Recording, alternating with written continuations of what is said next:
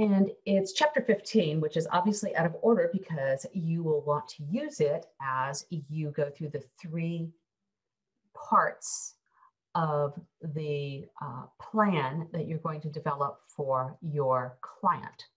So this figure, actually, it is like advertising also has this kind of a structure where you basically, you listen, you set objectives, you create strategies and decide to whom you're going to target them. Then you go through the implementation and then you monitor and measure, adjust, and do it all over again. And social media marketing is not all that different. You have different tools. You also have a different way to monitor the efficacy of what you've put into place. And there's a lot of listening that occurs in advance. In other words, you have to go and be with your audience and see what it's like to walk in their shoes before you decide how you're going to differentiate yourself or your client. So to write a plan, there are a dozen elements to it, and this is good for your endeavor, for this activity, this course project client. This is the way you do it in the real world. Even though this book is from 2016, it's still the way you do it in the real world. So, or 2019, whatever it is, but it's still a couple years old. I think 2017, I believe. There it is, 2017. So, which means it was written in 2016. So first, you want to make a case for what you're doing. So in your executive summary, because you would be presenting this to the client, ideally, like if you were working with a social media marketing agency, why it's important that they consider a plan like this. Who are we trying to reach, and with what objective or what message will we be reaching them? And then you want to organize your summary along the lines of the way this whole plan is organized. And you have an outline in chapter 15 that you can follow as closely as you need to, right? So you want to provide a general overview of all those elements that you'll cover. Again, it's a summary, so don't write 5 pages of the summary, right? Be sure to include your name, and you would always include the team that created it so that if there are questions, they can be asked of those members. And then you provide the executive summary as a final element. So the goal here is to set up plan acceptance by making the case for the need, describing what is contained, and then you talk about what is in the plan. And that's what your summary ends up being. You actually have to do a lot of your summary after you've completed your plan, right? Okay, so the overview is, so who are we talking about? We're talking about the industry and the firm's role in the industry. So if you're doing a restaurant or a food truck, you know, how is it positioned? If you're in Houston, there's a lot of competition, right? There's a whole food truck culture, or in Austin, there's a whole food truck culture, right? So you want to look at where it was, where it is, and where it's going. That is a paragraph or 2. This is not like 5 pages. Again, a paragraph or 2. Then talk about the competitive advantage that you see in your client or your client's brand. What do they do uniquely and differently that no one else can quite do? They might make the best burrito. I don't know. It might be that everything is pulled from the garden 24 hours or more recently. I don't know what the unique selling proposition is, but for whatever campaign or element you're looking at, remember, you're not marketing the entire organization. You're focusing on an element of it or a campaign associated with it. You're going to use social media to help them present and emphasize that particular advantage, because that's what they have that no one else has. That's the secret sauce. That's the good stuff, right? And then you will describe what you're going to do in terms of social media to maintain or secure, you know, that advantage. You may have that advantage, but you need to hold it and keep it. Or you may be looking at communicating it, educating the market about it, because you're the only person or only brand that can do it. And you want to be able to keep, again, that competitive advantage. So just assume everybody's an 8th grader. Nobody knows what's going on and how it works. Be very specific, but don't talk down to your recipient market, right? Okay, so the first thing you do is you observe, right? You look at the social media brand health out there for your client. So if a stranger were to go and look at all the things that have been posted on Yelp and everything else about the supposed food truck that I'm making up here, what are we finding? If we look at sentiment, that is the smiley face, the frowny face, or the neutral face, like I loved it or it was okay and I was hungry, the second one's neutral. I'll never go back again. I waited 20 minutes to get French fries. That's negative. That's called negative. And you may find that it's super negative on Yelp and super positive on Facebook. I don't know what you'll find. Maybe the food looks pretty and tastes terrible. Let's see, that would be Yelp would be negative and Instagram would be positive, right? Reach, how many people follow them on Twitter and Facebook and LinkedIn and Instagram and Yelp and so on, right? In terms of company posts, are they out on social media? If so, what is their persona like? Is it positive, neutral, or negative? Sometimes small business owners can be highly combative on social media. You might want to work to fix that, right? And then feedback, again, there are a couple of brands I follow, just looking at the kind of feedback they get. It's real interesting to see how it changes according to what the company generates. So if it's a call to action, you know, a discounted items, I like Godiva candy. It's always talking about, you know, free shipping, order now, discounted items. And that generates one kind of response, while a new product will generate a different kind of response. And then it's good to look at how the owner is responding to user comments, if at all. Is it a day, a week, an hour? How connected are they to their audiences on social media? And then you're going to conduct a SWOT analysis. This is also an activity that you will do for a grade, but then you can take it and place it into your plan that you're working on. So remember that opportunities and threats are external. So a threat could be a change in legislation that requires a 20% tax on a certain kind of food, for example. Opportunities might be that food trucks were prohibited from being within the city limits, and now they're going to be allowed in the city limits, or in parking lots or something like that. Maybe, you know, municipally owned parking lots. Those are external. Those are things over which you don't have control of how they exist to most extent. We often think of threats more internally, but we shouldn't. So a threat is something that's going to happen. A threat is another competitor coming in, or lots of things happening that make it harder for your client to do business. But it's not something that you have control over. Taxes are going up. The economy is changing. That can be an opportunity or a threat, right? Strengths and weaknesses are what you do well, or your client does well, and what your client does not do well. Perhaps your client only has one food truck, and the weakness is that there's only 2 people available ever to work in that food truck. So that means it would be very difficult to be in more than one place at a time. And it also limits the number of hours if there are only 2 employees total and no plans to add any. So that's a weakness. A strength might be that, you know, everything's prepared, you know, before the truck goes on the road at 10 o'clock in the morning. Again, I don't know, but just remember, strengths and weaknesses are internal, opportunities and threats are external. And honestly, if you don't know how that works, Google it. Now, the other thing to do is to use the questions in table 15.2 for a social media SWOT analysis. It asks a few different questions, and you'll find it extremely useful in helping you develop a SWOT analysis. No, your SWOT analysis does not have to have 100 elements, but it should be robust enough to guide your social media strategy. All right. And then this is, of course, to conduct a competitive analysis.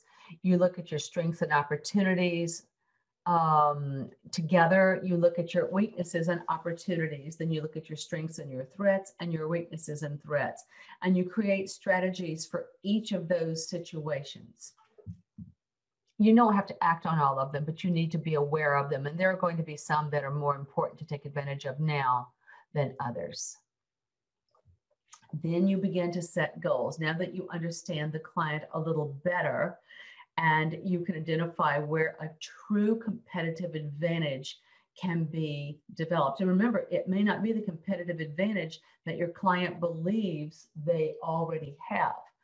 So it may be an opportunity combined with an industry threat that makes life look really, really good for you right now. So there are general social media marketing goals. You can use those out of chapter 2, but you'll want to be very specific for your client. And remember, it's not always about producing new products or ideas. Sometimes it's just about getting into social media because so many are not there yet. They're relying on old or traditional media strategies. Plumbing companies and home services firms often don't get into social media as well as they should. And so they do what keeps working for them. Okay. But social media is always a brand building strategy, almost always. And as your brand improves and strengthens in some area, it's going to affect customers favorably. If it's affecting them unfavorably, you should drop the strategy immediately, obviously. And then finding which of the strategies to work on to make sure that your client reaches its goals is critical. So this again it's detailed in chapter 2, which you've already read, but use that information. Okay, so when you identify the target market, and this is true for any customer experience work that you ever do, you may want to develop personas. Personas are like, what is our typical client? So our typical client is between 24 and 29, works within 2 miles of where we park our truck. So they're employed, right? They are often single or have their first child on the ground at home. They use social media. They live off of their phone, and they are real busy, but they want a healthy meal. So, people develop personas for segments. So you can develop a persona for your particular social media marketing plan and campaign. You can read more about Forrester's technographics profile. It's very interesting. Then you select the platform. What are you going to use? And what is the basis for using that? So in chapter 12 of your textbook, there's a lot of discussion about the benefits of using and the reasons to use specific platforms, but you will develop platforms. And of course, you'll do this part of the plan later on. But once you know who you're targeting, your audience, you choose platforms that make sense. So if you are targeting tweens, very, very young, which you probably won't be, but if you were, you probably would not use LinkedIn, right? If it's something that has a huge visual component, Instagram may be one of your primary platforms. If it's educational, maybe LinkedIn and Instagram. I don't know which you'll choose, but just be aware that there are certain places where you can reach your target market, your personae is another way of putting that, with specific communities. There are on Facebook, there are tons of, for example, mommy communities where people who live in particular neighborhoods all kind of keep track of what's going on. Nextdoor has helped develop a lot of that, that came with the Ring cameras and home protection services, Ring. They have something called, I think it's called Nextdoor. And it's like every time anything happens in the neighborhood, everybody knows about it. But there are actually communities where parents communicate with each other about, cars left on the street or service or the best pizza place or, who they're getting to do their lawns or the schools where their children are going. And that's often a great resource. I didn't know about that until 2 years ago. And then, of course, you want to have tactics that fit each platform. The example here is Facebook. So it's great for working with, interacting with the end consumer, not somebody who refers or recommends, but the actual user, buyer, the person considering it. You can actually help them become aware of a product or become interested in a product or even change how they view it. When we do research, we often find that people say, oh, I always thought they were such and such, and now I see they're this instead. And I tried them one time with a coupon and I really like them. So now actually we go there once a week. This is how it happens. That's what social media does. Okay, so there's more on Facebook, just to give you an idea of how that might work. Obviously, with Facebook, there are certain things that you would share on Facebook and other items or elements that would not be appropriate. So you have to update it, but you have to be appropriate, right? Okay, and this is the kind of information that you'll find not only here, but you'll find a lot of this in chapter 15 and chapter 12. These were tactics for a particular company. That's an example in chapter 15. But if you look in chapter 12, they have what is appropriate and the kinds of things that can be implemented, kinds of tactics can be implemented for each of the primary platforms. Then the next step is monitoring. So evaluate, how's it going? How's it working? How will you manage and measure and monitor the campaign that would be implemented? And then you want to look at the tools that will be used. In your case, you will probably not commit to something like Radian 6, which is very expensive, but you can do it manually, and you can recommend that the client use a particular monitoring tool to quote unquote listen, to mine, to do sentiment analysis, that kind of thing. And then after that, you tweak it, you tune it, you adjust what you're doing. Maybe you drop one line of messaging and add another because that seemed to create more likes or more hearts or more shares because it was good, not because it was bad. Make sure it's good. And then finally, budgeting. There is a cost to social media marketing. You won't be spending money, but there is a cost to social media marketing. And it usually comes with the monitoring, the message development, who takes pictures, who uses images, who gets the videos loaded up. I mean, usually owners are too busy to do it, so they have to pay someone to do it. And then, of course, you want to look at its efficacy.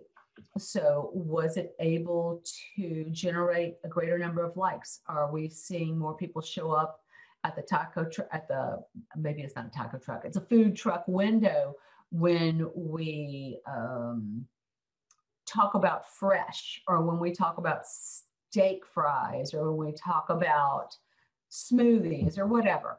This is how you use your monitoring and your other metrics. Then you create your return on investment. Was the investment and effort, did it pay off in the long run? That's the big question. And I was actually asked this question at a presentation earlier this week. How do you get the C-suite to buy into doing this kind of work? Whether it's measuring or even doing any kind of social media investment, doing a plan and then executing that plan, meaning implementing that plan. You need to know the C-suite. You need to be able to communicate what the benefit is, what the payoff is. There will always be details in the budget because it's always, what's it going to cost me? And when am I going to get that money back? How long will it take? Will it take 3 months or 3 years? Keep it in months, please. And then, of course, you close the deal. This is pretty normal. So I hope this gives you a quick overview of the marketing plan that you are going to put together for your proposed